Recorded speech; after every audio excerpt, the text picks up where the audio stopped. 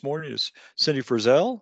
Cindy's a national team leader for fire prevention education teams, also serves as a PIO at wildfire incidents nationwide. She's also worked as an education coordinator for Friends of the North Fork of the Shenandoah River, the Virginia Project Learning Tree Coordinator, and a fire prevention educator for the Virginia Department of Forestry. Her background also includes work as a park ranger for federal, state, and historical parks, including New Market Battlefield. She has an undergraduate degree in forest resource management from Virginia Tech. Go Hokies. Also, and Cindy, go ahead and hold up your mug again so we can see your pottery work. Cindy has a home pottery studio in her home in Woodstock, Virginia. She's a licensed vendor to make Smoky Bear pottery as Bear Tree Company. And she's also the owner of Ember, a future fire prevention canine. So is Ember there with you as well? She is not. I think daughter her outside. Okay. And Evelyn Morgan, you can now see Evelyn on there. And Evelyn is retired from the Forest Service, Daniel Boone National Forest. She's a graduate of Morehead State University. She started her career with Kentucky State Parks as a cave guide and recreation director. Evelyn's career with the Forest Service included conservation education and managing a visitor center where she did a lot of fire prevention work. And of course, she's been actively involved in prevention for many years. And this is not on her bio, but she also owns a quilt store there in Grayson, Kentucky, an active quilter, and stays very busy quilting and doing a lot of quilting projects for folks. So, and then Karen Stafford is here with us in Nashville. And Karen graduated from Stephen F. Austin State University in 2003 with her Bachelor of Science degree in Forest Management, and then graduated in 2011 with her Master's of Science in Fire Management. She's worked for the Texas A&M Forest Service for 23 years and has been a part of the Mitigation and Prevention Program for the past 18 years. She's currently the statewide fire prevention coordinator and also a member of the International Society of Arboriculture and holds a certified arborist designation. Okay, good deal. And now I don't have Ember's bio, but Ember's on. So yes. Anyway,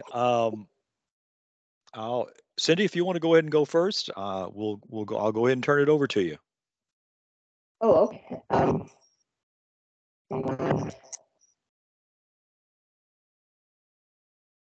Let me share this.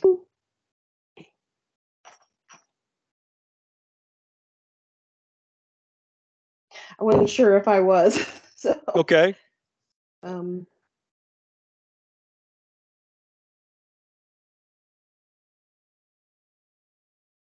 Okay. Am I sharing my screen? It's coming. Wrong thing.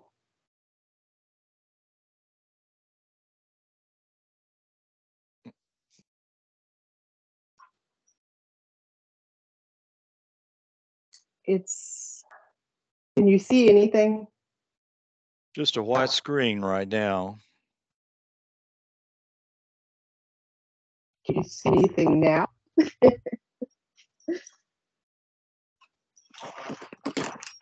Go on, Emma. Out. There we go.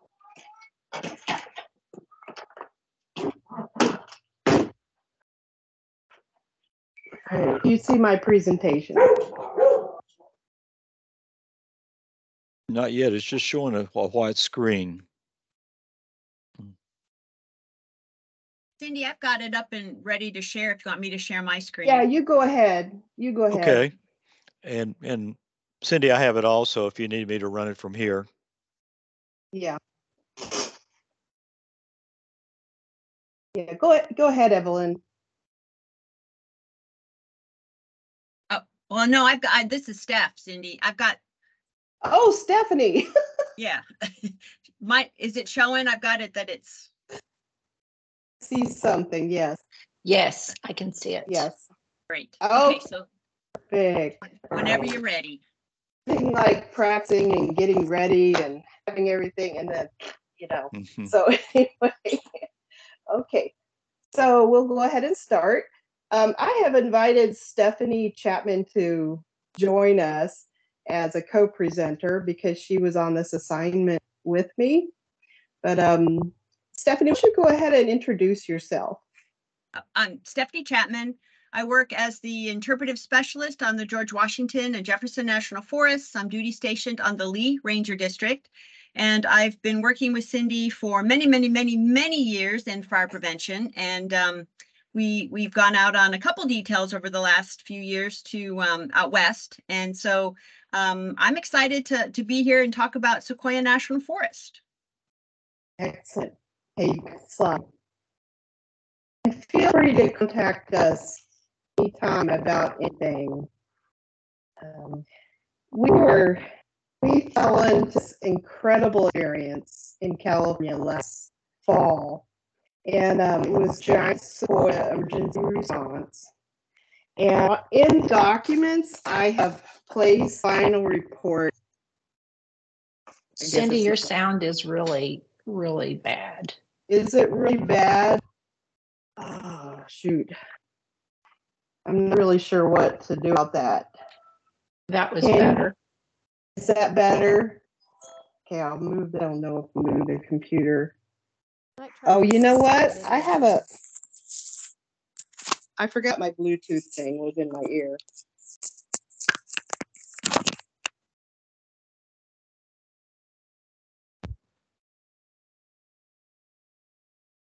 Does it sound better? Yes. Okay, I forgot. I had the Bluetooth in my ear. I think you were just getting feedback. Now we're getting feedback? No, you're sounding good now. Okay, okay. You were getting feedback earlier, I think. Yeah. Good we deal. have too many doodads, don't we? Thank you, Andy, for texting me about the microphone possibility. So everybody's here to support us. But if you would like to see the final report, we put it on Robin's documents. And if you would like to see anything else we talk about today or have access to any of our products, just let us know, because I haven't put any of this stuff on anywhere else. So, okay, next slide, Stephanie. Okay. A national team was called kind of in a roundabout way because they were actually looking for public information officers. She wanted to bring in like 13 public information officers, and there were none available because of other things going on. And so Stephanie was called about becoming a public information officer, and she suggested a national fire prevention team. And we were coming on call, and we wanted to make sure that, they ordered the one that was on call. So we went out and introduced them to the concept of the fire prevention teams. They kept calling us the information team when we first got there, and we kept having to remind them, we are a national fire prevention team. So they were able to learn about what we are, what we did, and it turned around really wonderfully. We were there from August 9th through 26th. We had a variety of specialties. We set up our team to be able to do just about anything they needed, including photography, videography, graphics, interpretive services. We had a Forest Service agency administrator, because it's a highly political situation, writing, marketing, planning for media and public tours, web page design, social media, and we had members from Virginia, Texas, New Mexico, and Florida. Okay, next slide, and Stephanie's going to talk about this part. Well, because this was sort of an unusual activity for a fire prevention team, or non-traditional, I should say, the first thing we had to do was learn our resource. And so we needed to understand why giant sequoia trees were special. And the giant sequoia tree is a member of the cypress family. It's the largest tree in the world. Giant sequoias are found only in a very limited area within the Sierra Nevada mountains. Giant sequoias are some of the oldest and largest trees on Earth, and they are uniquely adapted to thrive in their environment. And one term that we threw around quite a bit was the term monarch. And the monarchs are considered to be the largest and oldest giant sequoias. Now we get to the fire prevention component. Giant sequoias play a crucial role in the giant sequoia ecosystem.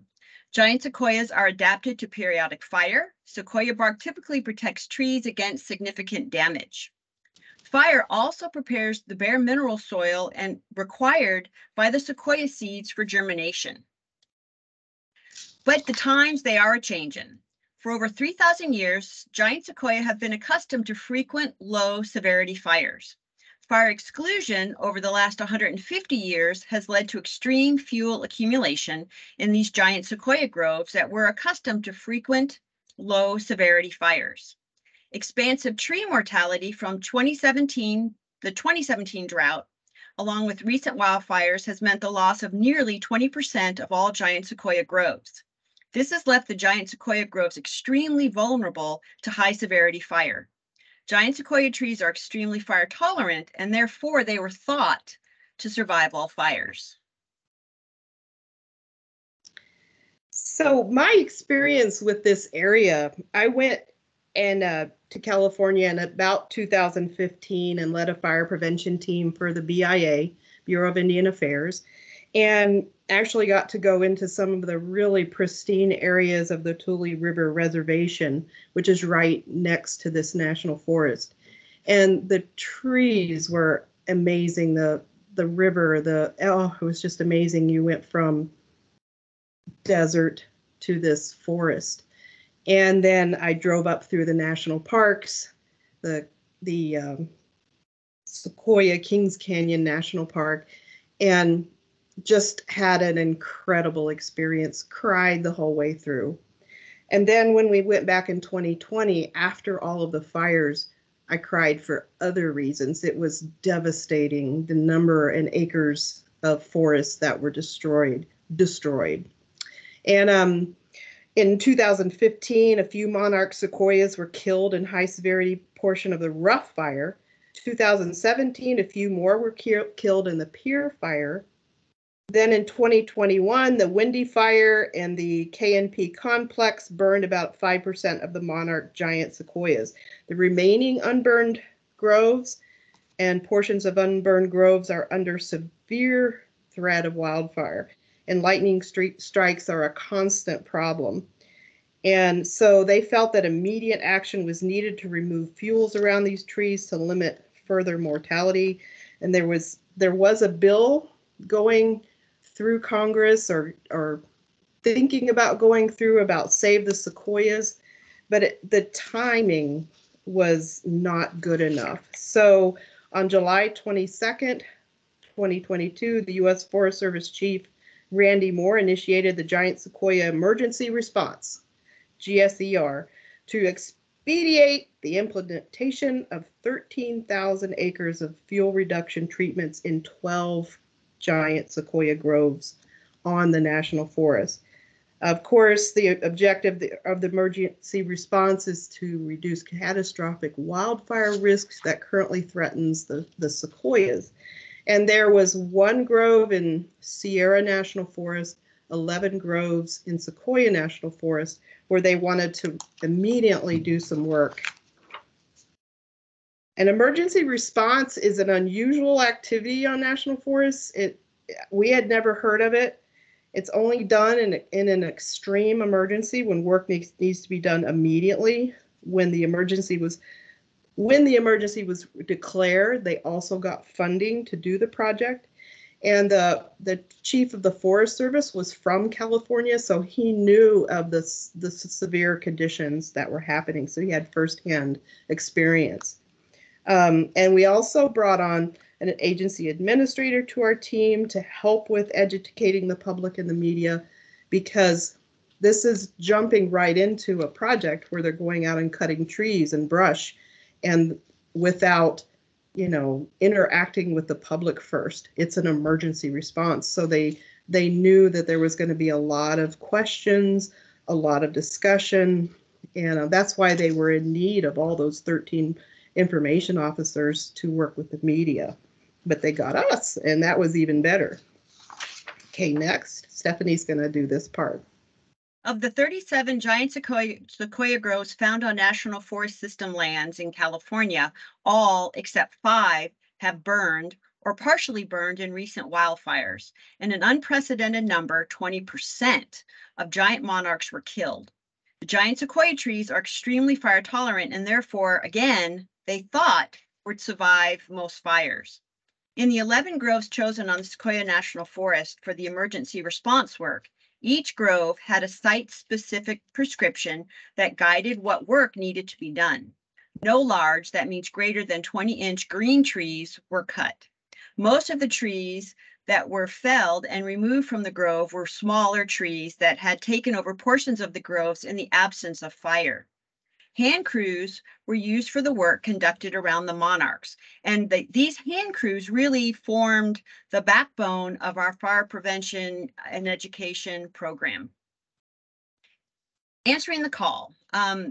Immediately after the Forest Service chief signed the emergency response, we had boots on the ground. By August 2nd, 2022, the Sequoia National Forest brought on their organized crews. And these folks were local crews from Porterville. They began as firefighters for the Sequoia National Forest in 1925. Not the guys who were working, but the crews themselves. For nearly 100 years, these dedicated firefighters have been a shining beacon on the hill, showing what true grit, commitment, and spirit can bring when people come together for the common good. That was a quote from one of the forest supervisors when the organization crews reached their 50th anniversary. The crews were working to protect the giant sequoia groves from the devastating effects of drought and wildland fire, working from the ground up. Okay. So they got right boots on the ground very quickly, and we were called in early August, and we were tasked with supporting the public information messaging of the giant sequoia emergency response. Next slide. Okay. The incident management team originally wanted to order all of those PIOs, and then we recommended that they order us. And that was just because somebody knew somebody and we're having a discussion, and like they'd never heard of fire prevention teams. And so Stephanie was able to tell her what the types of things that we do. And we made sure that everybody on the team was actually a PIO also, or a PIO trainee. We had one trainee, and we had one PIO1. We assisted immediately with the media rollout of the GSER project, with one media tour and 2 public tours of the actual work on the ground. So these areas were closed to the public because of the work that was being done. And so we were able to do media and public tours, taking them out. And that was a time-consuming effort to put that together. And our agency administrator, Paul, he did all of that work. And they were extremely happy to have him there because he could see things from a different perspective, working for the Forest Service as an administrator. We created several press releases and advisories. We were available to handle any local media requests. We were able to visit the groves many times, documenting work, taking drone video footage, embedding with a crew, with a Getty Images photographer. That took 2-3 days for one of our people. We also helped the Sierra National Forest, Margot Witt, who was our videographer and photographer. She drove over there and spent 2 days with them, creating videos and working with the media about their grove that they were working with the emergency response. Okay, next. And as you know, one of the fun parts of being on a fire prevention team is the brainstorming and coming up with your themes, your goals, your objectives. And so for us, we came up with from the ground up, because the sequoia trees are massive. And the incident management team wanted us to focus on the local fire crews who were doing the work from the ground up. So we divided our outreach into 3 sections. The first, well, it was kind of divided for us, but our our messaging was, the first was safe access, because first the crews had to go in and actually make the way into the groves safe, because so many of the trees had been weakened or killed by drought or other wildland fire. So the second phase was tame the flame. Once access to the groves was safe, workers cleared fuel from around the larger sequoia by cutting the small trees and pulling away the downed logs, debris, and duff. Eventually, treatments will include the mechanical removing of fuels and prescribed burning. Organized crews remove surface and ladder fuels around the base of the giant sequoias. Phase 3, which is going to be the ongoing phase, is sustain the groves from the ground up. And these long-term plans will preserve these national treasures as the Forest Service works to complete 6 projects designed to protect and sustain the giant sequoia groves and hillsides around them. This could include prescribed burning every 10 years in some areas. One of the neatest things we did was we were able to have Margot really focus on making videos. I'm not going to show any of the videos today, partly because I'm not sharing my screen, but also we do not have time. But if you'd like to have access to these videos, just let me know, or if we could figure out how to put them on the toolbox.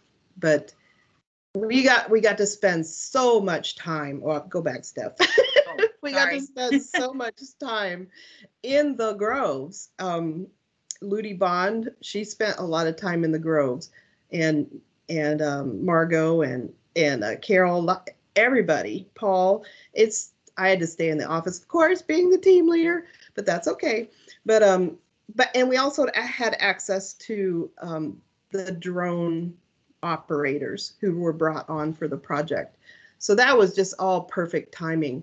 But we did, how do you see a sequoia from the ground up? How does fire kill a sequoia from the ground up? But also, it does kill from the top too. But how do you save a sequoia from the ground up? And then we had a 2-minute movie about the entire project. Next. The postcards that we made were printed in-house and distributed to the crew members to thank them for working from the ground up. They could also be posted on social media, on the website. They could be handed out at meetings, shared with families, at the offices. It took a lot of time to get those photographs and logos, but it was incredibly worth it. If it was just the staff there, they could have never had time to pull this off. But I think Stephanie even designed the stamp that went on this postcard with a sequoia on it. And they were really popular, and we were able to print them in-house and pass them out. We didn't have access to a lot of printing because they were moving offices, but we found a way to do that, and it was just really, really neat. Next. And of course, social media is the way to go. We provided the photos and content and videos for their social media Facebook page. That's the only one that they had, except for Flickr. They did have a public Flickr account that we were able to put a lot of photographs on. We also did a lot of research to find historic photographs. They had this massive pile of old photos in one of the district offices that we went through every single one to see if we could find anything that could work for the project. We also got online and looked at some historical photographs. We weren't able to find much, but at least we looked for them. That was one of the things they wanted us to do. We did complete a schedule of posts on Trello. I had never used Trello before, so that was a neat it's not website, I guess it's a website or app that you can schedule your posts. So we did that for them so they could have some stuff throughout the end. Okay, Stephanie. The IMT wanted a way to show progress, so we created what we called the Monarch Meter, and this was part of the web. We were going to put it on the web page. And basically, they counted every monarch tree that they were able to protect. And so we were wanting to show the public that we were making progress. And so this was just another tool to kind of show that the crews are working hard protecting this national resource. Okay. Our takeaway, one of the unique components of the prevention team was how we were integrated with the incident management team and the public affairs officer. We worked closely to make sure we were accomplishing their goals. We completed the traditional PIO tasks as well as introducing them to the National Fire Prevention Team, what they could provide for a forest. And emergency response, especially in California, can be a very political activity. And our goal was to work hand in hand with the IMT to be ahead of potential problems or issues. We also made sure that our team had the qualifications for this activity. So thank you so much for inviting us to talk about our experience. It was like a once in a lifetime experience to spend so much time on 4 of the 11 groves that they started to work on. Thanks for inviting us. Anybody have any questions, or we want to do that at the end? I'll tell you what, Cindy, we'll just do that at the end. We'll go Okay. ahead and do all the presentations. So thank Right. you, Cindy and Stephanie. And okay, we'll go ahead and roll over to Miss Evelyn Morgan. Yes, I want to thank you all for taking time out of your day to come to this presentation. I was honored with being the coordinating team in Portland, Oregon for the 2017 eclipse. I'm sorry I didn't do a PowerPoint, but with all the trouble that's been going on now, I'm kind of glad that I didn't. Oregon was faced with the dilemma of having a strip of the eclipse going across. It was 70 miles wide, and it was going to go completely across Oregon. Within that, there was national forest land, there was BLM land, and lots of private and state land. So they had to come up with a plan to alleviate or try to alleviate the potential for fire. So work actually began on this this assignment in June of 2016. A group got together and they brainstormed every one of the worst case scenarios that they could think of. They brainstormed everything that could go wrong and made this gigantic list. And then that list was split up into different agencies and different partners that they would bring in to help try to mitigate these issues, because they all had shared concerns. In June of 2017, a short team was put together to complete the products that they had created, because they had created a lot of fire prevention products, many of them that are still around today. Robin, would you care to drop the final report into the chat for people to look at? Because I do have that final report for you. I've got it. I'm going to give it a try. I've been having some issues, but I will post it on our website as well. Okay. And I can bring it up here when you finish to let people take a look at it as well. Also in June of 2017, they divided the state up into 3 regions. There was the central, there was an eastern region, and a western region of this path of totality for the eclipse. So in each one of those areas, it was decided by Lauren Maloney and Karen Curtis, who were the leads on getting all of these nuts and bolts going together. They are just to be commended for the work that they put into this, because it was a big challenge. But they decided that there would be 3 teams in the field and then 1 team in Portland coordinating the effort. Work on the delegations of authorities began in early June to get everything in place so this team could roll in and everything be there for them. Lauren and Karen actually ordered all of the products in early June. They got the GPO orders together and to have them to be delivered in early August. They also pulled in the Confederated Tribes of Warm Springs to support the effort also, and also shared materials with them, and also helped them to develop some materials that they wanted for their use. Some of the lodging logistics was put into place in early February because there was no hotels available for for miles and miles away from the totality zone. My team arrived on August the 18th, and prior to my team coming, there was a giant lightning storm went through the area and started numerous fires.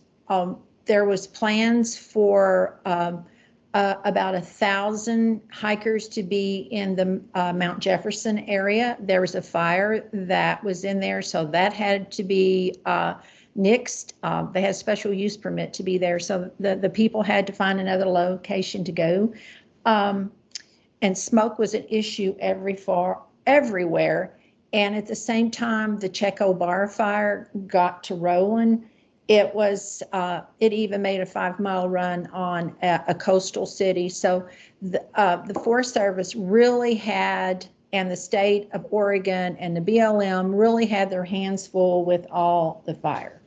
So my team, which was made up of myself, Gwen Hensley, Donna Wilson was my PIO, and Lydiana Soto, who had been there. She was taking some days off because she'd been there 2 weeks prior. She was responsible for getting all the materials delivered out to the field. The 3 team leaders were Cindy Frenzel, Judy Reese, and April Phillips. They had a total of 17 people that was out in the field with them. My job was to coordinate with the team and keep everybody in the loop and gather the information.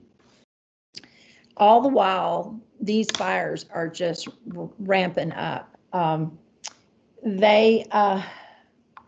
state and the Forest Service and BLM, they had set up JICs. They had emergency management people, because one of the things that they were worried about, there were so many small towns within this totality area that they knew that those towns could not handle the influx of people with the resources that they had. So they were looking at ways to situate resources in strategic points so that they could help these small towns in case the worst case scenario happened.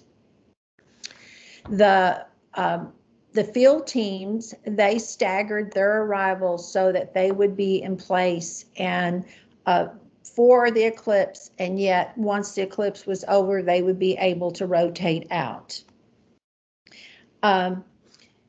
So on the day, our week, we got there on the 18th. The eclipse happened on the 21st.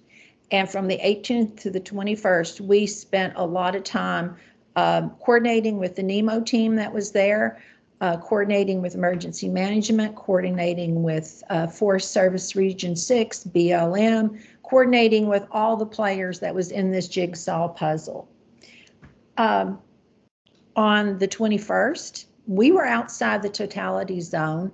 We took the morning off because everyone was situated in their area. We had little cell phone coverage. There was absolutely no internet coverage for the teams that was out there. So we had requested in their DOAs that they were not to do daily reports. They were just to call us or text us the number of people that they had talked to that day. So on the 21st, the eclipse happened, and not one human-caused fire happened. The days prior to the eclipse, the Burning Man the Burning Man concert, there was supposed to be 30,000 people there, when in reality it was more like 70,000 people showed up.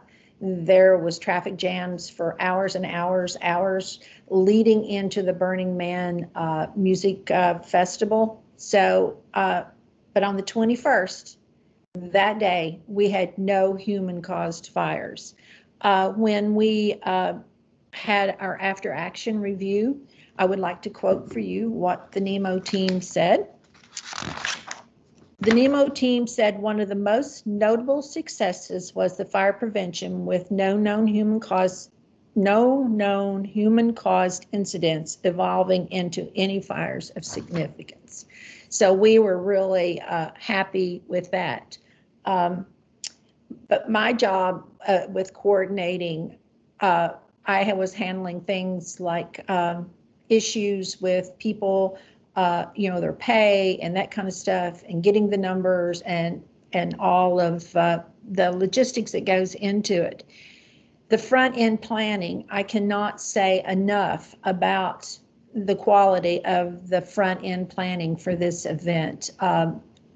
Everyone was on their toes waiting for something to happen, and it didn't. And the teams that were out in the field, they made 14,839 public contacts at 591 distinct locations. So this right here was one of the most successful prevention team assignments I've been on, and one of the most not your typical assignment, but it was a lot of fun. A lot of hard work went into it. Any questions or comments, or do you want to save those to the end? We can just save them to the end and then do them all together. Okay. That'll work. Hope I didn't go too long. Yeah, we got a message from Jared that he was on a fire as a heavy equipment boss, and he got a really cool Smokey Bear sticker with the Eclipse glasses on, and the state of Oregon in the foreground. So I don't know if everybody's seen that or not. I'll go ahead and, since I'm having problems, I'll go ahead and share the document just to have you take a look at it, because I love this picture on here. There's the sticker with the glasses and the pie plate, or the paper plate. So again, pretty cool. Yeah, those stickers were. There's the sticker. Yeah, even after the eclipse, as we were traveling home, there was people at the airport that they saw our stickers, on our luggage and stuff, and they wanted stickers. And yeah, those are very sought after stickers, but I may know a few people that have a few of them. So those are collector's items, definitely. It was just so well thought out. We figured that people wouldn't be able to have campfires at that time of the year, so they actually made trash bags with a great message on them that, not to try to burn their trash, but to put it in that bag and take it home, and, gave them, if there had been, campfires, there was a campfire message on there, drown, stir, fill. I mean, everything was just really well thought out. And here in the document is a graphic from the Portland National Incident Management Team Organization that shows you all the contacts that were made. 14,839 public contacts at 591 distinct locations. It's tremendous. Yes, it was a great effort. And like I said, I was only a small part of that. But the kudos really goes to Lauren Maloney and Karen Curtis and that whole team of people out there in Region 6 for supporting, the prevention process on this. And it was really gratifying to hear a NEMO team say that it was very successful. So kind of gave us, validation to what we do.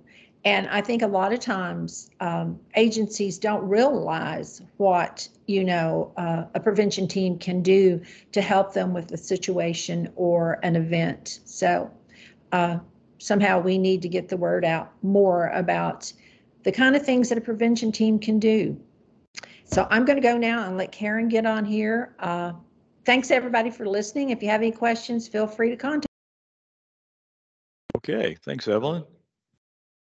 Okay, up next is Karen Stafford. All right, thank you, everybody. Those are some couple really tough presentations to follow, but I'm going to do my best. I didn't realize until EJ mentioned in the previous presentation that Texas must be the only state agency that orders in fire prevention teams. So I'm going to do my best to pay tribute to all the national fire prevention teams as well as our state fire prevention teams that we had last year. Get this shared right quick.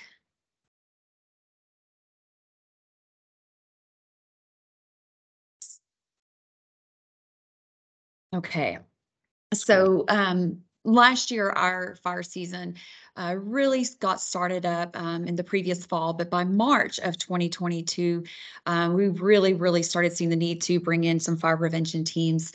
As a state agency, we do our best to manage in-house as much as possible with fire prevention teams. But once we get spooled up in fire season, just like any other state agency, a lot of our resources get pulled into fire suppression efforts. So we still do the best that we can, though, with what we have. So when I talk about fire prevention teams in my presentation, I'm not just talking about the national teams we brought in, but also talking about our state teams, whether that be a 2-man team or 4-man team or whatever we were able to assemble at the time. So what you see the map here is the amount of coverage we were able to make the contacts with over this fire season. So starting from March, going through the end of August. In Texas, we have 254 counties in Texas, and we were, with the help of these prevention teams, we were able to impact 115 of those counties across the state during that time frame. And you can see kind of the quick numbers there in front of you of what we were able to accomplish. 11 media interviews is what we tracked, but I'm sure we actually did a whole lot more than that. You see the amount of events that were attended, the distribution sites, nearly 1,400 distribution sites, over 1,500 activities reported. And of those prevention teams, the ones that were tracked, mainly the national prevention teams tracking their mileage, they drove over 40,000 miles across the state in their coverage areas, making over 54,000 contacts with 0 accidents or safety concerns. So that is extremely notable. So huge kudos to all these prevention teams out there doing the work.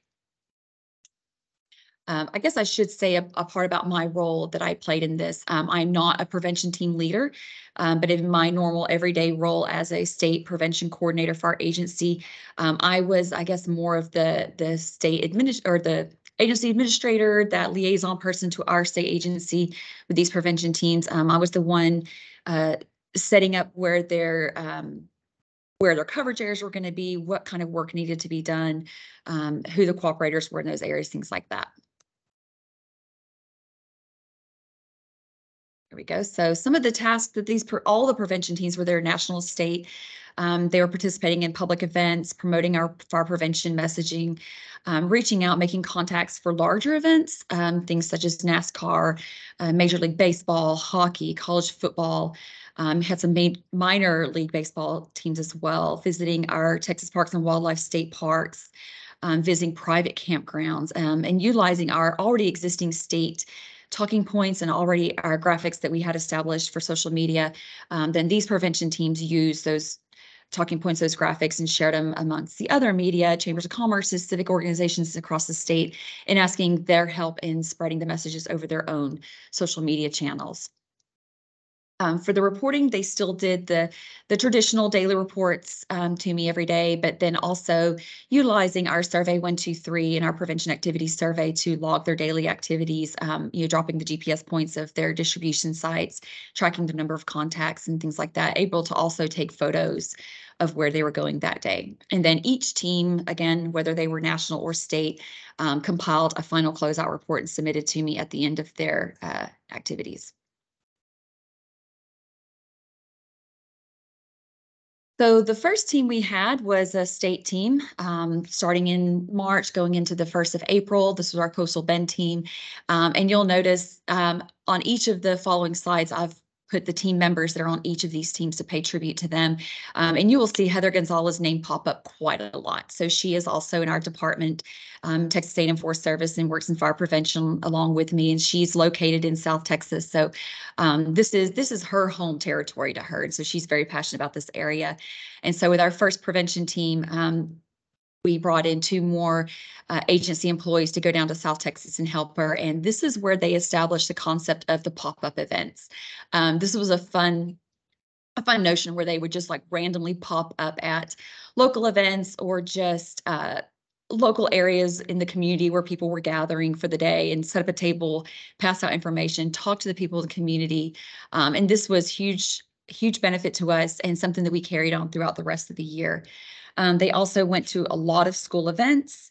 And actually one of the schools that they attended and did a Smokey Bear program for was Ricardo Elementary, and they were actually under a voluntary evacuation at the time due to the Borrega fire. So that was good that they were able to be in that community at that time during that voluntary evacuation. But they also visited all the county judges, commissioners, fire departments in this coverage area as well. Not only delivering the burn ban flags and traditional prevention supplies, but they also delivered a USB drive to all of these offices that contained all of our prevention materials, social media graphics, and talking points, so that they could then share those graphics across their own social media channels and help spread the word that way.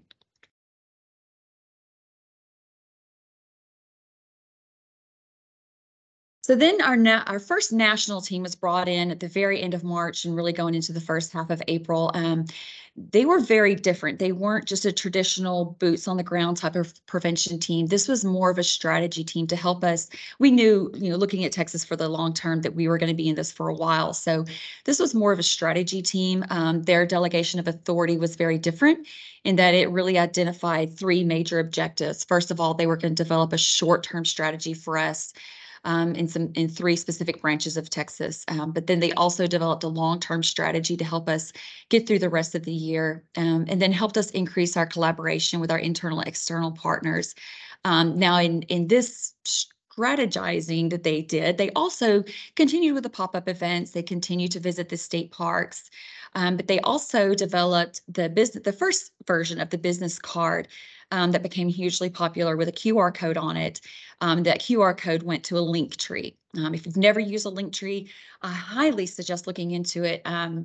I'll get into a bit more of that at the very end of my presentation, but this was something that we continued through the rest of the summer. At the end of the summer, we redesigned it, put a new QR code on it, and this is something we're still continuing to use to this very day. But these business cards are just something easy you can pass out as you walk through large crowds. The public doesn't have to worry about handling, handfuls of big pieces of paper. They can take these business cards, they can stick it in their wallet, stick it in their purse or their pocket, and keep up with it.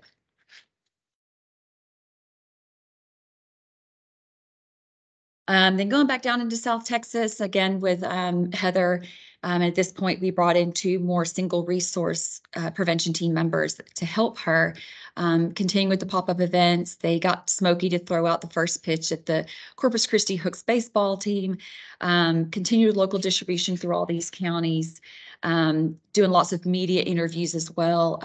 That very bottom right picture you see with the prevention team member, the lady with him, she's actually, I believe she was the city mayor, and she was so excited to have our prevention people there with her in her town, helping her during all this.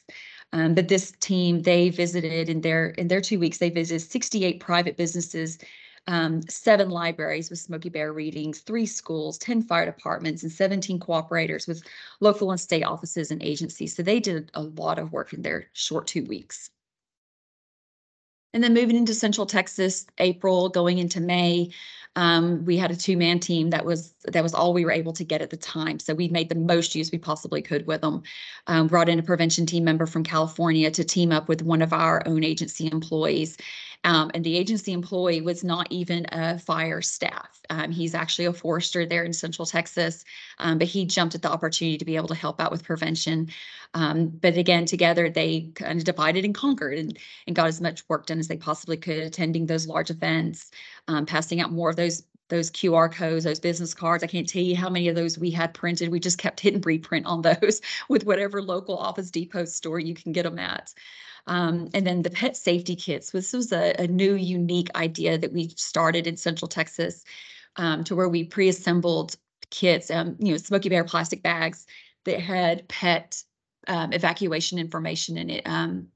How to prepare your pets for an evacuation, and then how to safely evacuate with your pets. But then in that, we also included prevention business cards, the prevention rec cards, ready, set, go materials for the owners, the homeowners as well. And then we always put in a fun bandana for the dogs as well. And then these kits were distributed to adoption and rescue facilities all across Central Texas. And these people, they loved getting these kits for pets, because sometimes the pets kind of get forgotten in that evacuation process in these areas. So anyway, that was something new that we just tried, and it was hugely popular. And again, that's something that's definitely going on my list of things to do in future prevention teams.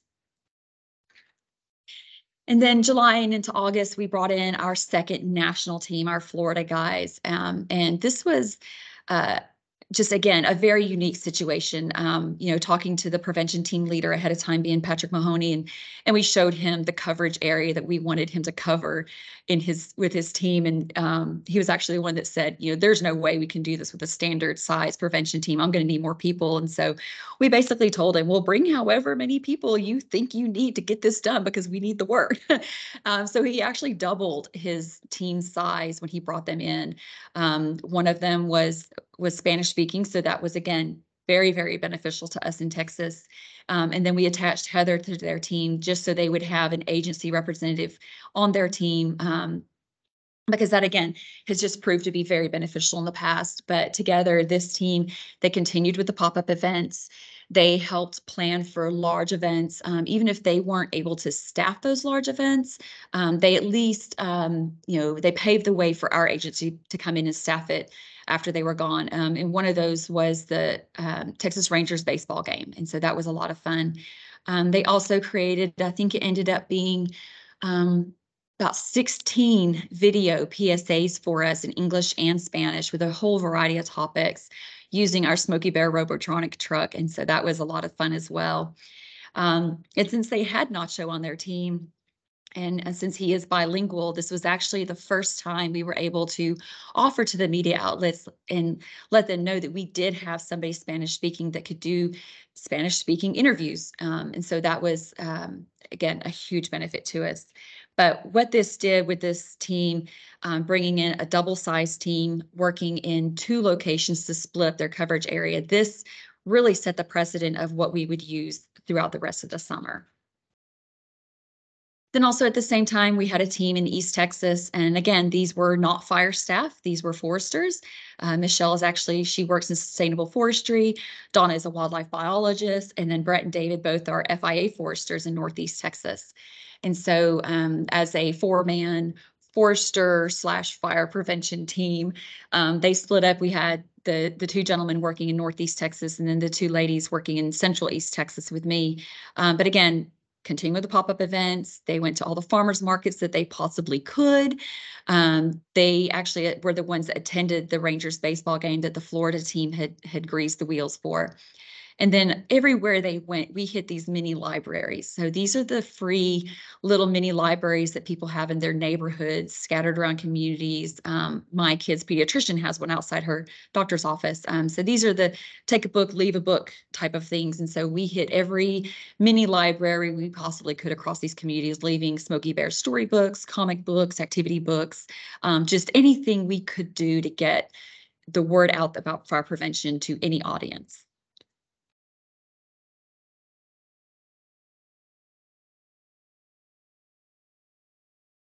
The next up, our next national team was the Georgia team. And again, when we showed them the coverage area, and we went ahead and told this team, be prepared to bring double the amount of people because you're going to have a large area, and be prepared to work from 2 different duty stations. And so they did the same thing as the Florida guys. And you can see they attended a baseball game. It was the Round Rock Express minor league team. They threw out the first pitch with Smoky Bear. Staying locally engaged with the libraries, community centers. Smoky Bear appeared in it was either 2 or 3 parades, acting as the grand marshal, working with the fire departments in that effort, and then also visiting iconic Texas landmarks. And it doesn't get more iconic in Texas than the Alamo. And so they actually spent a full day with Smokey and the Texas Rangers at the Alamo, talking to visitors, spreading our fire prevention messages. And, you know, a lot of these iconic landmarks, these tourist destinations, you have people traveling into the area, then they're traveling back home. So that's the perfect time to talk about things like roadside starts, chain dragging, driving on flat tires. So that was a lot of the messaging that they spread at that location there. And so I want to spend a little bit more time. I talked a little bit about Survey 123 in my presentation yesterday, but I want to just show you kind of how it works on my end and what I get to see and the benefit of this. So Survey 123, everybody can have it downloaded to the phone, their iPad, take it with them in the field. They're collecting data in real time. They're dropping those GPS points wherever they're visiting. And so this is what I get on my end. As a coordinator, I get this really cool looking dashboard. So I'm immediately seeing how many activities they're having, their number of contacts. I can sort it by if I want to just focus on a specific county and see what they're targeting in that specific county. I can filter my date range. So for this purpose, I've selected the full date range of when we had all of those fire prevention teams active from March through September of last year. And so it kind of looks like Texas has some sort of a nasty disease with like blue chicken pox or something, but those are all the distribution sites, all the activities that were collected during this time.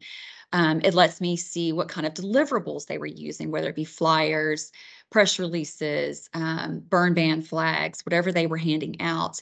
I can also see the topics that are being addressed, what they're talking about while they're out in the field.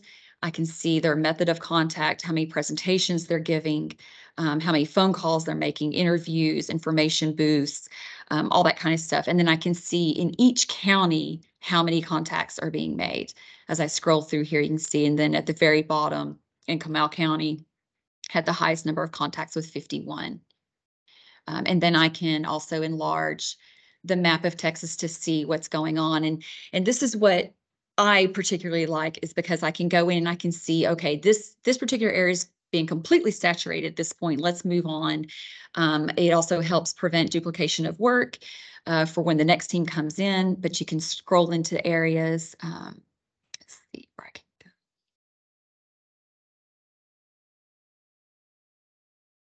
These keep separating out the closer and you go, but I can click on a dot and I can see exactly where they were at, what business, what city, the date, what kind of contact method was made, what they gave out, how many contacts they made. And if they take a photo at the site, it also shows up in this box as well. You can just kind of zoom around. Oh, this one has a photo. So again, I can see that which park they were at, the city they were in, the date. They were passing out flyers. They made contact with one person, and here's a picture of the park. And so, you know, I can keep up with this. Like I said, it's real time. It's statewide. It's, you know, whatever time frame I want to look at. So this is really great for us. And then the other thing I wanted to show it a little bit more detail about was Linktree, in case you've never used this. So the way Linktree works is this is a free account, so anybody can use it. There are, of course, paid features you can get, but this is all we have is a free account. And I can go in here, I can add as many links as I want. I can take them out, I can put new ones in, I can change the order of them. And then what you see over here on the right, this is what it's going to look like on your phone when you bring it up. I can completely customize this with the background. I can put in whatever thumbnail pictures I want down here. So the ones that we keep in here are kind of our current situation, our current wildfire situation, a link to our burn ban map, our prevention page on our website, the home mitigation page on our website. But then I also have in here a direct link to our Twitter for incident information, and then also our wildfire education and prevention Facebook page. And then as situations change, I can add to this, I can take things out, I can change the links, and I never have to change the QR code. So all those business cards that we have printed, the QR code does never have to change. I can change everything behind the scenes on it. And so it's really easy to update. And so this is something that we will continue to use. Like I said, those business cards, they're cheap to print. They're easy to maintain. They're easy to hand out at large events. And really the people enjoy getting that a whole lot more than, say, like a large rack card or a large brochure, something, a big bulky piece of paper they have to try to keep up with. And this is something they can just stick in that wallet. And then if they're in an area where they might be having a burn ban, they can pull that card out, scan the QR code, go straight to our burn ban map. Just makes things a lot easier for us to keep up with. So that's all that I have. If we have any questions.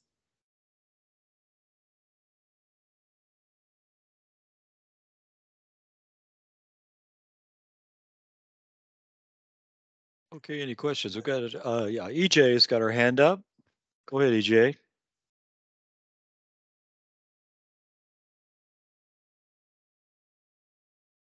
I believe that was Ludi with her hand up. I do not. Okay. Mine? Oh, I don't know how my hand got up. Sorry. Okay. I have a comment. Go ahead. I was the one that was with the mayor. We were all the way down in very South Texas. Right on pretty close to the Mexico border. Me and Rocker did not know Spanish. I know enough just to get myself in trouble, but we both knew the culture. So while we were there, we kind of talked with one of the grandmothers of the biggest family there. And then that's how we got in with the rest of the people at the whole event. So I know they're going to talk about it more later, but I definitely learned a lesson there is to just know the culture you're going into. And that can really help you out a lot.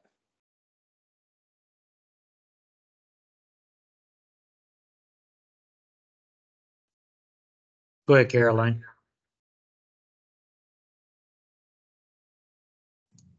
Hello.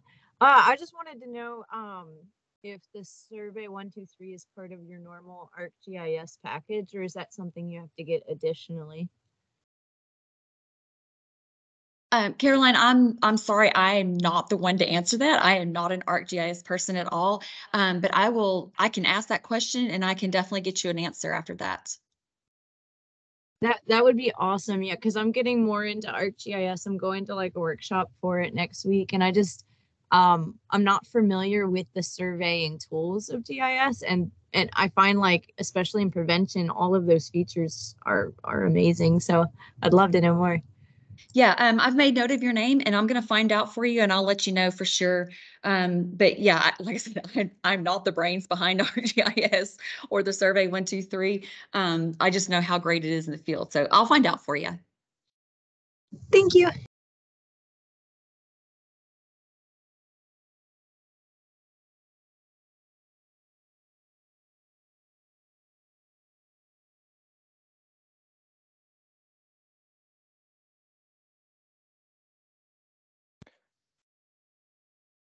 Ludi, Okay, you still have your hand up?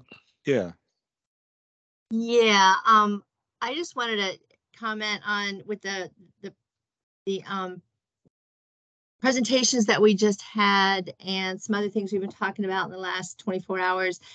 It's just amazing how flexible fire prevention teams can be. I mean, what Cindy and Stephanie were talking about, how actually the team came in and we helped with capacity for that public affairs officer with the Giant Sequoia emergency response. So that's how we acted in that capacity. And then what with eclipses and teams coming in, and I mean, we're just so versatile and so flexible. I remember the year before in 2021, I was with a prevention team with Cindy Frenzel out at the Lassen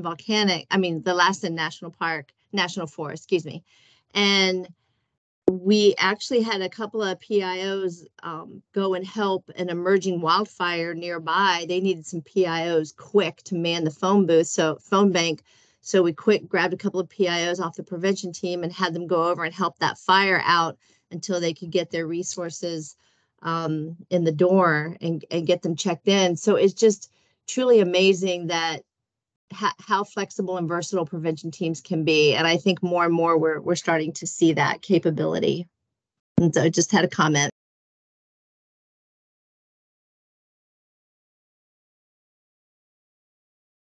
Go ahead, Gwen. Yeah, I just wanted to, I agree that it's great that we're flexible. I just, since I've been doing this for so many years, I just really want to make sure though that we do understand that when we go out on a fire prevention team, we need to be emphasizing a fire prevention message. And if we, you know, when we start, when we need to be cautious if we do send resources to fires and other places. You know, there's a whole nother resource order that probably needs to be cut for being in that position and knowing that we're assigned to that incident. And then also just to try to help the system to promote fire prevention teams so that people know that we're not just we can assist with information, but we really should be focusing on fire prevention. That's just my take from all the years I've been working with them.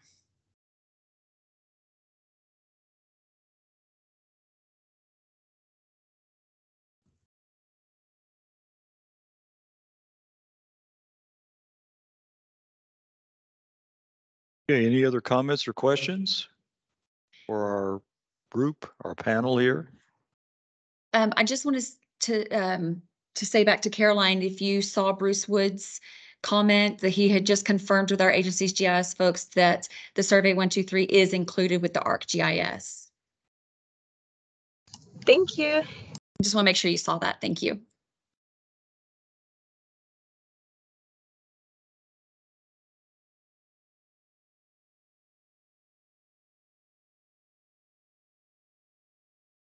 Go ahead, Andy. Robin, just as a quick reminder, everyone, before we break for lunch, please stay logged in to the Teams account so they can get you into the breakout rooms for the next session. Thank you. Yes, we'll definitely make sure that everybody gets in their assigned breakout.